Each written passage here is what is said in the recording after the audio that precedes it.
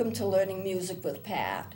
I have started answering a series of questions that I have received several times over on some of these questions to help you to understand more about what people are thinking about in terms of musical instruments, how to choose them, should they have more than one. And I remember last time I talked a lot about using keyboards and why I use keyboards and how handy they are in terms of showing students how notes relate to each other and things like that. So then I started answering another question on, should you play a second instrument? What if you want to play a second instrument?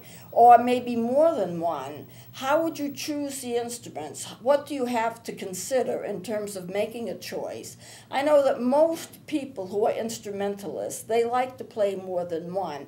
If they're drawn to music, if they love music, then they're going to love all kinds of instruments. But I really believe that people are drawn to certain classes of instruments. Not only are they drawn to music, which is a genetic thing, many times inherited, but they're also drawn to certain classes of instruments like guitars or piano or woodwinds or brass. And I think that is also genetic, just like the fact that you love music is genetic. Your choice of instrument classes is also genetic. But what about choosing a second instrument? Should you have a second instrument? Should you play a second instrument? Well, I'm a person who has approximately 180 instruments in my collection, and I play almost all of them. I do not play the brass. I do not play violins, although I have a very rare violin, which I have brought in here, the Flem Spalding violin, and I do have a trombone, and I've had that in here too. But all of the woodwinds, unless they're in a state of disrepair to the point where I cannot play them, I play every instrument that I've got. And it's very fascinating to me how you play the various instruments, the various tones, and I think it's typical of many musicians that they want to play more than one. So in answer to the question, should I play a second instrument if I want to, my answer is usually the more the merrier, play as many as you want. But there are some considerations that you might want to take into your thoughts before you make a decision as to what you play or if you play a second instrument. For example, do you have the resources to buy instruments or to buy another instrument? It's important for you to have your own. It's much more satisfying for you to play your own instrument than to borrow somebody else's. You know, if my car goes in for repair and I have a rental car, no matter how good that rental car is, I want my own back.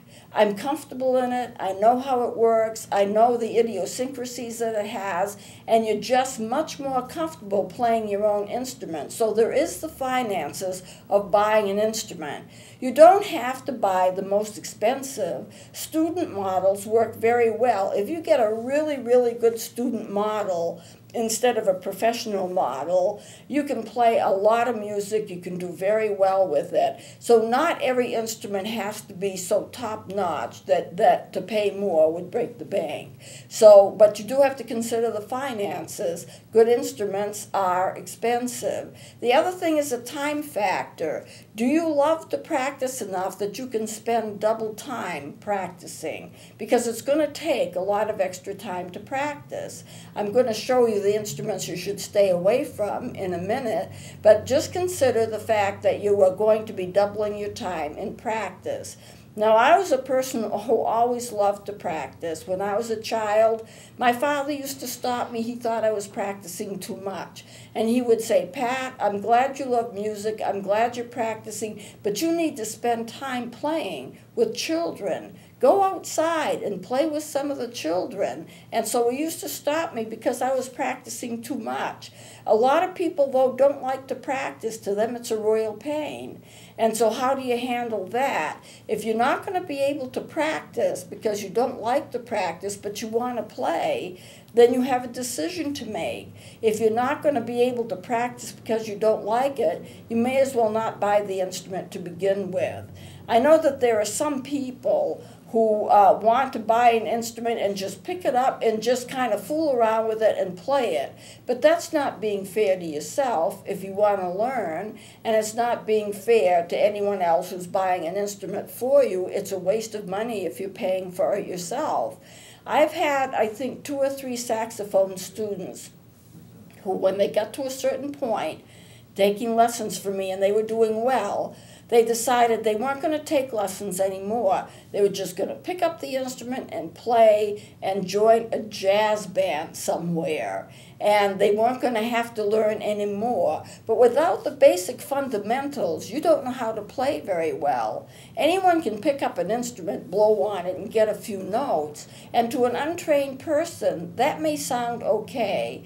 But it's not okay if you're a musician, because you really don't understand the instrument. It takes time to learn how to play and get the basics down. And just to pick up and play a few notes and pretend that you're a great musician just doesn't cut it. Another musician will spot that in an instant. And I also get asked a lot, what is the easiest instrument to play? And I always have to stop and think, what is the motivation for the question? Is it a purely academic question? I want to play an instrument, which one would be the simplest for me to play? And that's a legitimate question, and it deserves an answer. Or is it because a person doesn't want to spend time practicing and they just want to pick up something and play and they don't want to bother to practice? There are instruments that are simpler than others to play, but they all have their challenges. So when somebody asks me, what instrument is the easiest instrument to play, I usually say it depends upon how well you want to play them. Because if you want to play them well, any instrument is going to have a set of challenges to go with it. There's no way around it. But on the other hand, I often suggest that people start off with wind instruments such as the recorder. They're fairly easy to finger, they're fairly easy to blow into, and you can play an awful lot of music with it. And I don't want you to think that the simple recorder is just a childhood toy. There are in Europe recorder orchestras where everybody plays recorders. You could have a 40-piece band or a 40-piece orchestra and everybody is playing a recorder. They are capable of playing very, very difficult music. I arrange classical music on recorders, but as far as the physical nature of it, they are a simple instrument to play. You have your finger holes, and we've gone over this before, B, A, G, F, E, D, with a tone hole in the back, and a fipple mouthpiece, which you put in about 1/3 of the way in your mouth, and your teeth on top of the instrument, the lower lip curved over the instrument, and you just blow in, and it plays beautifully.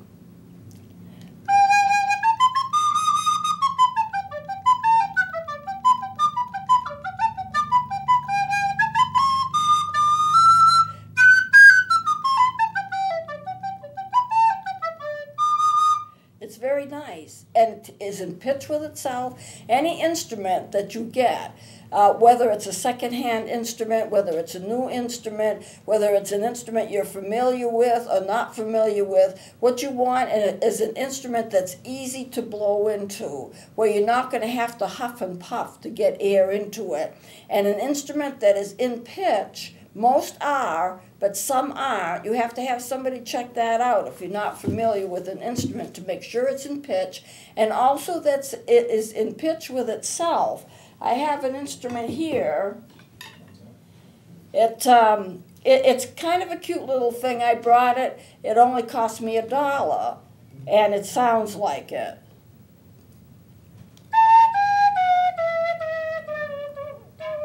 Isn't that something? It was made more as a toy, and you can get notes out of it, but the notes are not in pitch with themselves, and no matter how hard I try,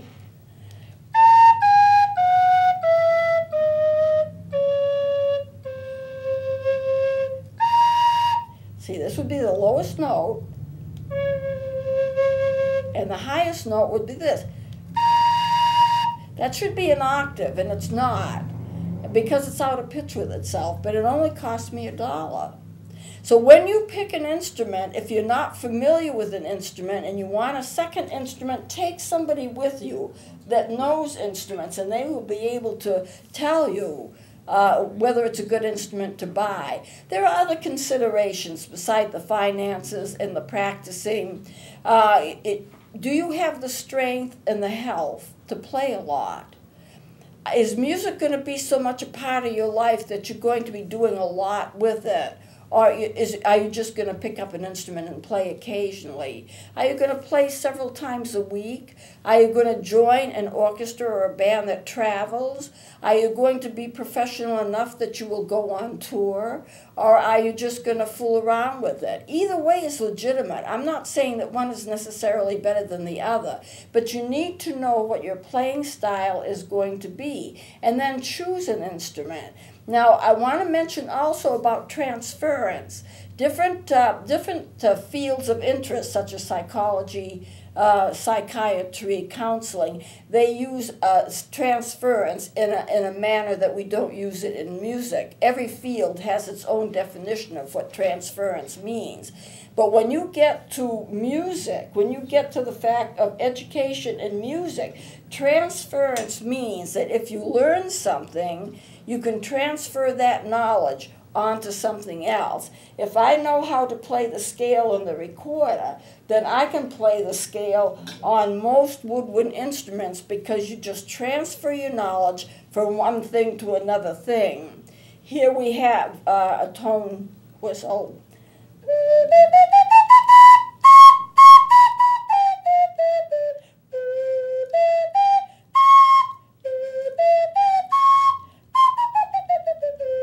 Actually, this has a pretty good tone. And I can play that just from the strength of knowing how to play the recorder. The fingerings are similar, not exact, but similar.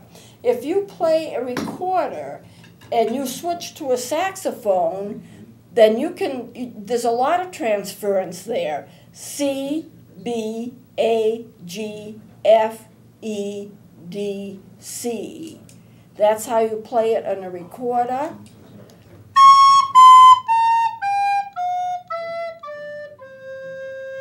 Now, this happens to be a recorder that has a Baroque fingering pattern, so when you place down your F, you have to add this extra key to keep it in pitch.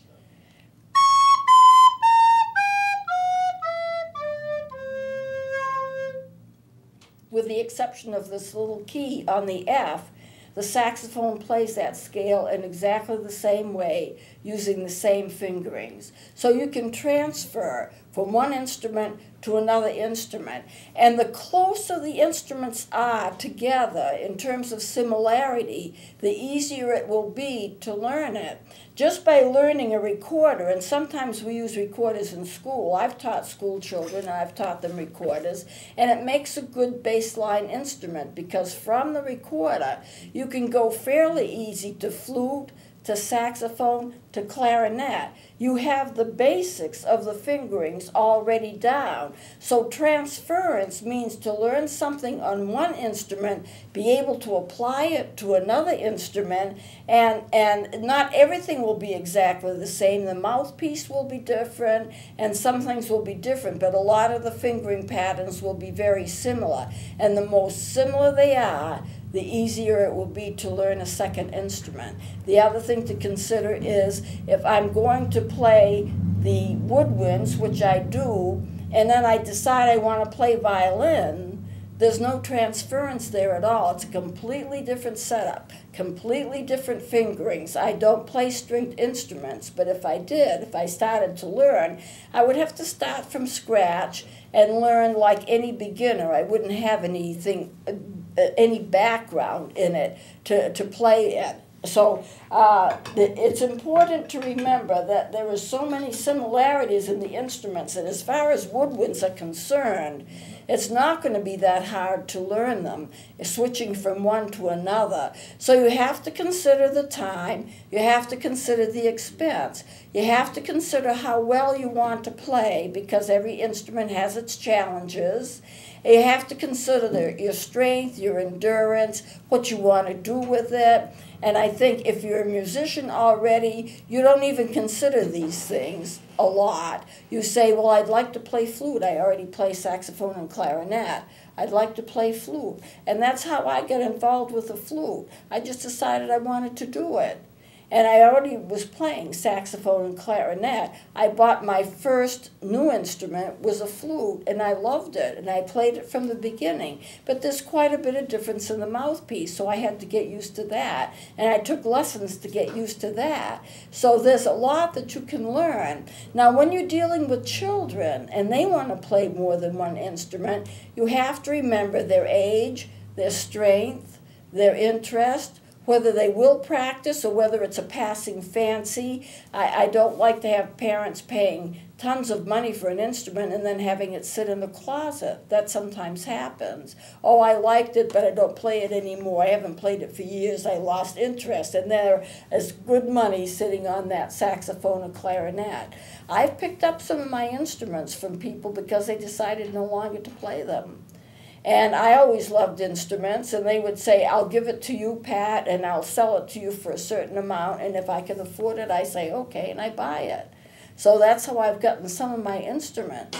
With children, children have a very short attention span. You have to remember that. That's natural to them. The brain has to develop to a certain point before they can concentrate for very long. They just can't do it. It's not in their nature to do it. As they get older, they can concentrate more and more as the brain develops more and more. Believe it or not, the brain is not finished developing until about age 25. But by the time a child is an older child, they have enough concentration. So if they want to play and they want to concentrate, they can do it. But don't expect a young child to be able to concentrate like an adult or an older teen. They do not have the physical ability to do it. So those are all some of the considerations that you have to take into effect. And the one thing that you must not do, and I want to talk about embouchure a little bit, you must not, if you're playing brass, switch to woodwinds because of the embouchure. If you're playing woodwinds, you should not switch to the brass. Let me show you this chart. I want to go into the embouchure a little bit so you will understand what I mean. This is the flute, the trumpet, saxophone, clarinet, recorder, and this I put in, it stands for various recorder-like instruments. So you have, if you want to scan the mouthpieces, the flute or piccolo has a raised mouthpiece that goes under your lip. You don't put it in your mouth, you put it under your lip and blow across it. The trumpet has a bell-like mouthpiece, and that you put up to your lip. I'll demonstrate that in a minute. Saxophones and clarinets have a mouthpiece with a reed. You put it in your mouth. Recorders have a fipple mouthpiece, no reeds, but it vibrates the way that it's shaped. This is the mouthpiece of a clarinet without the reed and with the reed on. So let me just demonstrate this a little bit and explain more about why you cannot switch instruments. If you're playing brass, no woodwinds. If you're playing woodwinds, no brass, unless you want to give them up completely and start fresh. Here is a piccolo. This is a Gemeinheit piccolo. If you look at the mouthpiece, it's just like a flute mouthpiece, except it's smaller. It goes under your lip, and you blow across it. You blow across it. And some of the air goes down in, the other blows across it, but it's up. It's up, right up to your lip, but not in your mouth. All right? But if you take and this is a clarinet mouthpiece. The reason I added those pictures is that I like to use a plastic-coated reed, and they're black, so it may be hard to see, but this is the clarinet mouthpiece with a reed on it, the ligature tightened, the other side of it, it goes in your mouth, and then the reed vibrates as you put your teeth on the mouthpiece, your lip over your bottom teeth, and the reed's in perfect shape, but since it is plastic coated, it is black, so it might be a little hard to distinguish it from the mouthpiece itself. It looks like it's one single piece, but it's not. You tighten the ligature around it to hold it in place, and you put it in your mouth to play. Saxophone mouthpieces are the same, except they're larger. The basic mouthpiece shape is the same. If you play a trombone, this is a trombone mouthpiece. I do own a trombone. This is the inside of it. From the side, it looks a little like a bell. You know, it looks a little like a bell. You put it up to your mouth. Now, I can't get a good sound of it because I don't play it, but you put it up to your mouth, kind of squeeze your lips together. If you're going to do that consistently, because you're playing trombone or you're playing trumpet, you are going to hurt the embouchure that you have already developed for the reeds. The embouchure is the muscle tension around your mouth that you use to make sounds with woodwinds and brass. You're not going to have it on violins, guitars, piano, percussion. You know, you're not going to have anything like that because those instruments do not go in your mouth, harps or anything like that. But when you get a mouthpiece that goes either in your mouth, up to your mouth, or under your lips, something like that, you develop an embouchure where your muscles learn to contract to a certain degree and hold it there. And the same with the recorders, and because it goes into your mouth. This is the recorder mouthpiece. It's known as the Fipple mouthpiece. And they're really easy to play. But you learn how to contract your muscles, and you get so used to it, your muscles just automatically do what they're supposed to do. But the problem is, if you're going to make a switch, then you're going to have to change what your muscles do in order to be able to play another instrument. And that's bad, because you're going to ruin the embouchure that you have. And you can always tell, because your embouchure is going to feel weak, your lips are going to get sore. So in choosing another instrument, what you have to remember is you cannot switch from brass to woodwinds or woodwinds to brass, because if you do that, what's going to happen is you're going to injure your embouchure. It's going to be sore. Your mouth is going to be weak. You're not going to be able to sustain tones that you need to sustain. Now, in terms of transference, this is a sassoon flute. This is a penny whistle. This is a melody flute. And they all play about the same. There's a lot of transference. You can go from one to the other on these instruments, and there's no problem. I do it all the time, and it's not a problem.